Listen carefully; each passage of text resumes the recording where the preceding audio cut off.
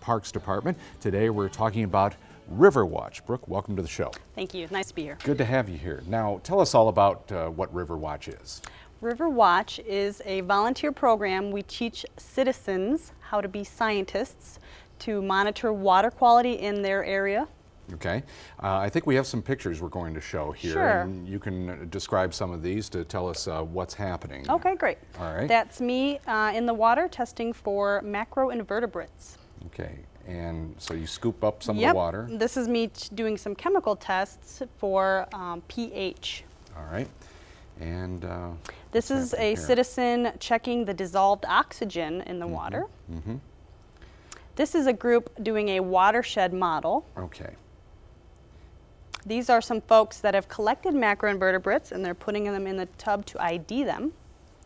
All right, now I gather, and here's some more volunteers. This is the last one is the turbidity tube. They're looking at the clarity of the water. Okay.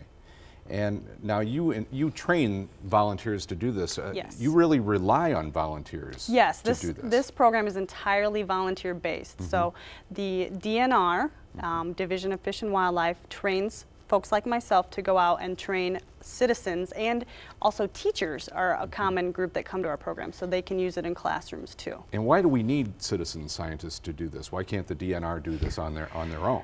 Well, quite simply, it's a massive undertaking. There's so many waterways, streams, creeks, lakes in Indiana, it would be impossible to monitor all of them. Okay. Now, what's involved with the training program if there are some potential volunteers out there that want to find out about it? Sure. It's an 8-hour program, so you do have to be willing to commit the day. We teach folks how to do some chemical tests and biological tests. And you brought a chemical kit here. Yes. Let's this show is people. one of them. So what's included in this kit and what happens with this is the dissolved oxygen test. So what we do is we sample the water with this test, and then what we do is we have a chemical reaction, and we will compare on the color line there to determine how much dissolved oxygen is in the water. Okay, and you have a couple other things here. This net device. Yes, that is called a dip net, and you actually put it in the water and drag it along, and you collect macroinvertebrates, which are little bitty critters that live in the water. Okay. And we ID them and help determine the biological health. Now this device looks like something I saw in a dorm room once in college. What is this? Yes, this is called the turbidity tube. The turbidity tube. Turbidity tube. What is turbidity? It's the clarity or cloudiness of the water. Okay. So if you look down in there, there's a black and white disc. Oh yeah, I see it. So when it's filled with water, you determine how clear the water is. Okay. So what kind of skills do people really need to have to become citizen scientists? What are you looking for? Well, when we teach this program, we're looking for interested adults. They have to have at least the physical ability to get down to the water and do the tests.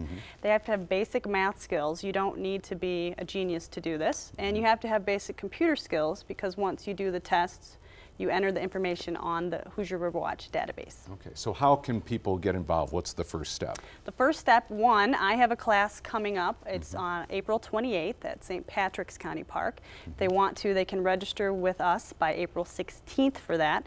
There are other local ones. There's one coming up April 18th in Goshen and one May 19th in Bristol. So there is a website that folks can go to for a calendar to find a workshop locally, and they can also call and email for that information. What's that website? The website, that's a really long one. Okay. Well, you know what? We'll put a link at our website. And we'll have information on that. You know, I wanted to find out, how long have you been doing this, by the way? I've been doing this since 2005. Yeah. I first learned about this sort of activity when I was in college and wanted to apply it in my work as well.